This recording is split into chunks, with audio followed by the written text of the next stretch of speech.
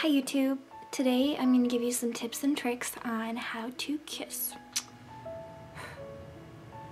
So the first thing you're going to have is fresh breath. So you're going to want to, especially after you ate, you want to invest in some gum. It's pretty cheap. Just pop it in your mouth, use mouthwash or brush your teeth or all three.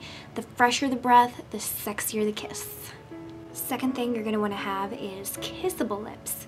So invest in a chapstick. I have something really girly, has vitamin swirls in it. Third step is you're going to want to subtly open your mouth because you don't want to open it up really wide like that, like you're going to be chomping on something, because you're not.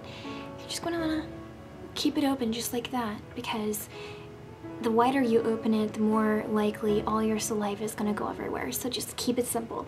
Do not immediately stick your tongue out, because that's just like a creepy lizard. When you're kissing naturally, your tongues are going to meet naturally, so just go with the flow and it will happen. Also, don't keep your tongue inside of his mouth, like never ending. Just a little. And you don't want to be stabbing anybody with your tongue. And then you just want to kiss their mouth.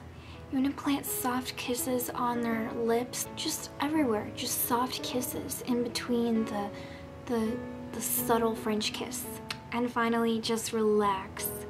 It's just kissing, and if you feel passionate about this person and you really want to get that nice kiss, you're just going to relax and you're just going to feel them kissing you, you're going to kiss them, and it's just going to go together perfectly. Thanks for watching. Have a great day.